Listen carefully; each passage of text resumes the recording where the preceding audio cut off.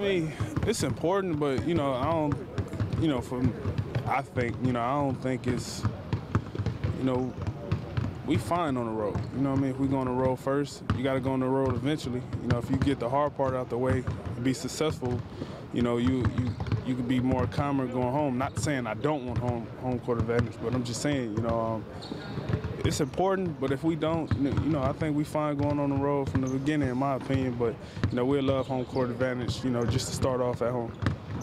Or I guess last week you guys seemed like you kind of got the defense figured out for a few games around, and there's been a little slippage the last couple of games. Is that just kind of the story of the season in a way? I mean, then Amir get hurt. Yeah. You know, we still haven't had Cal to get our, you know, consistent rhythm back, you know, change the lineup. So, you know, we still haven't been consistent, you know, as a starting lineup and as a full group yet. So I think once we get that back, you know, with Cal coming back in the next few games or so, and, you know, Amir working his way back, you know, I think with them being healthy, it would definitely give us that energy on the defensive end that we need.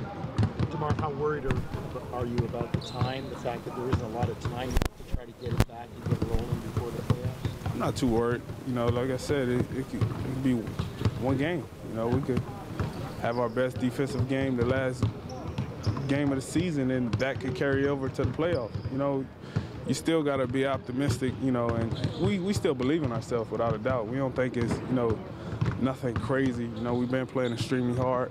You know, we lose a game with 0.4 seconds, you know, off of just a, you know, the ball bounced their way. So, you know, I think we'll be all right.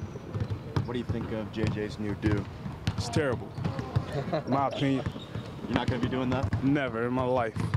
If you rebound like Rodman, it's okay, though. Yeah, it's cool, but he's going to have to, you know, be Rodman tonight and everything.